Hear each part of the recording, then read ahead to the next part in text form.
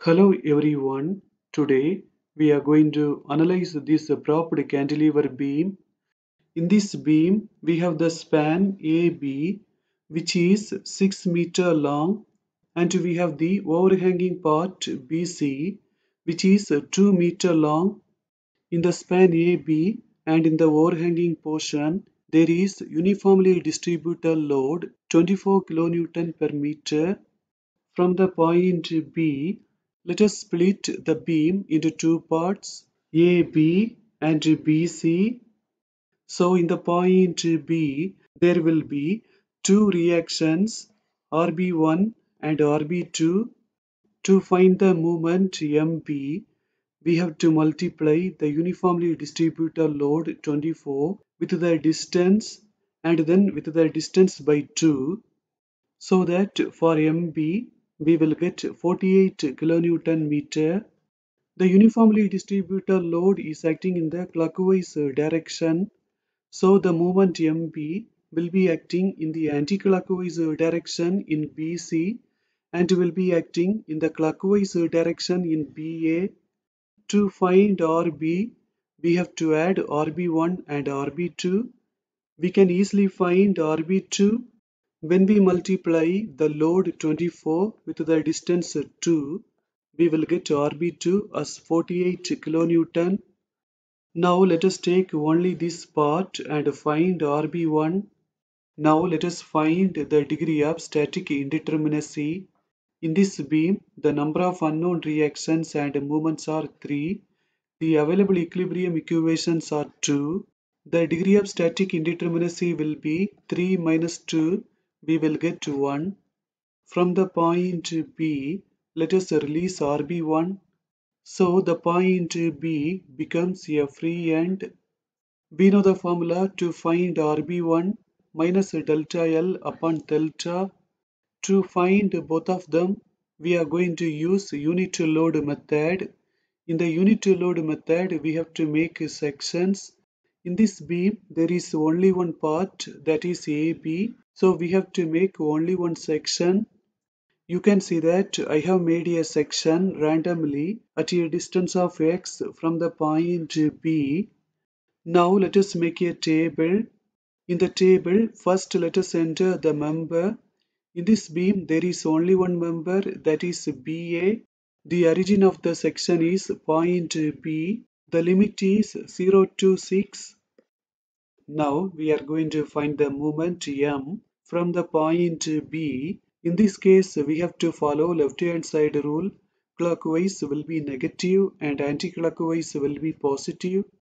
The moment M is acting in the clockwise direction, so that it will be negative. The uniformly distributed load 24 is also acting in the clockwise direction, so it is also negative. We know that with the uniformly distributed load, we have to multiply the distance and then the distance by 2. 24 upon 2, it will be 12. X into x, it will be x square. Now we are going to find the moment small m.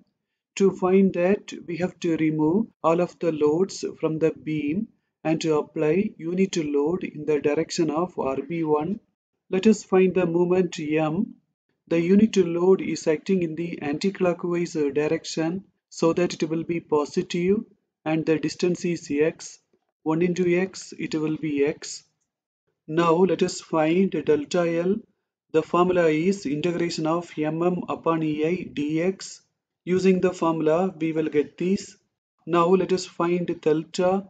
The formula is integration of m square upon EI dx. Using the formula, we will get 72 upon EI. In this formula, we have found both of the values. Let us apply them.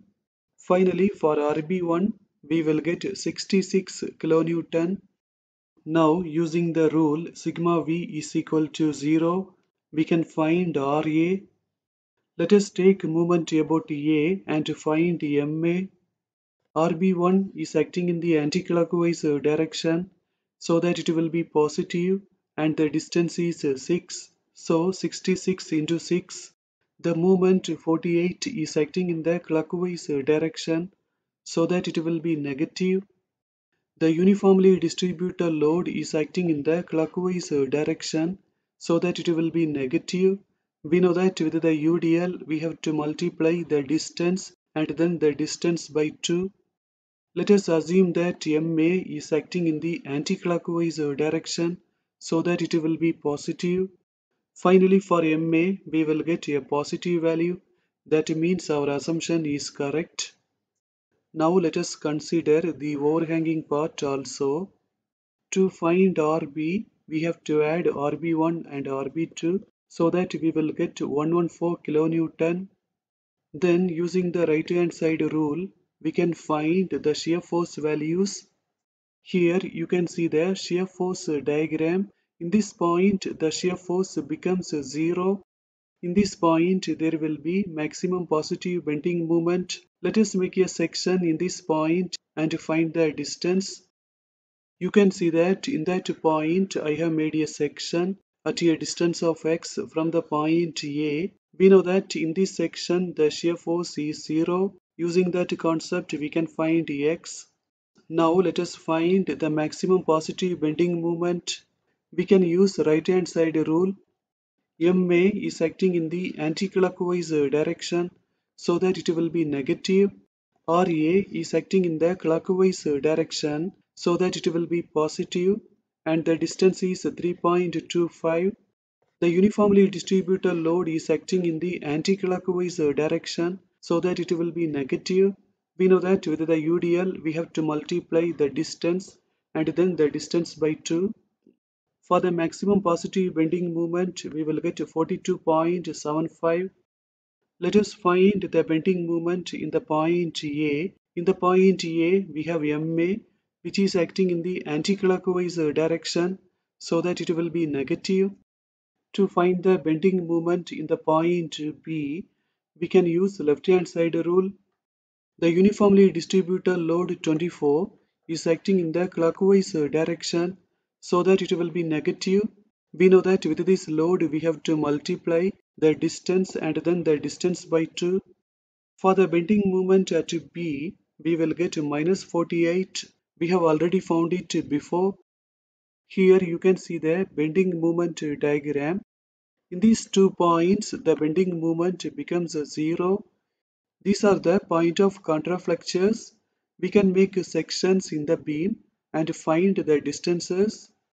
In those 2 points, I have made sections at a distance of x from the point A.